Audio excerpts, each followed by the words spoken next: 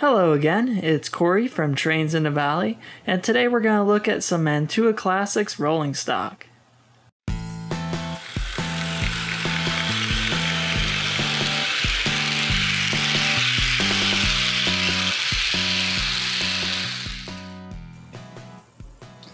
Alright, let's get started.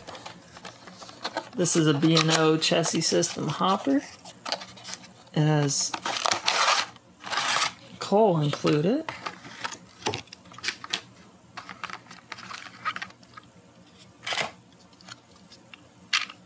These are claimed to be super heavyweight, and they really are. They definitely have some weight to them, so that is really cool. See the underside here. There we can see the detail with the brake side. We can see it has a plastic coupler. I'm not sure what brand they use, but we'll give them a test then. And you can see the coal up top. So yeah, it's a nice unit. Alright, let's take a look at this RAILBOX here.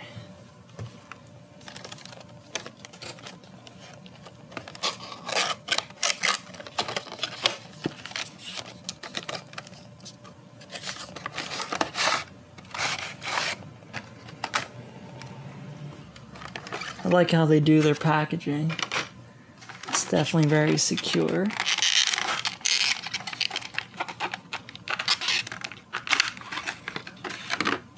This guy has some good weight to it too. We got the doors. There you can see inside, you can see the metal weights. At the end.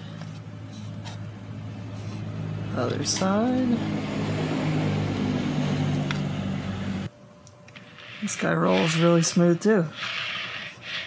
Plus it looks awesome.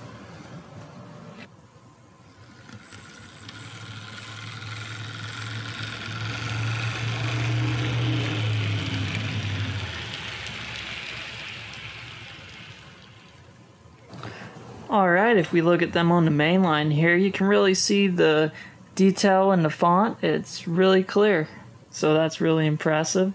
It rolls really good. Yeah, it's excellent. Let's back it up here and see the RAILBOX again. Oh, just a little bit too far.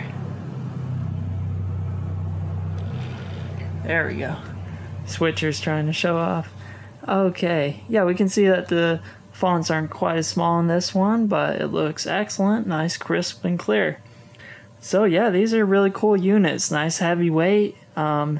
They have the Mantua Classic look, as you would expect. Yeah, probably my only thing with these cars sometimes is the couplers can be a little finicky. Sometimes they will let loose, so if I have problems with these, I probably will upgrade the Kadees at some point, but we'll give them the test in the next coming weeks and see how they do. Well, I hope you enjoyed this brief review. Stay tuned for more videos in the future. I'm definitely having a blast doing this, so thanks again for watching. See you next time.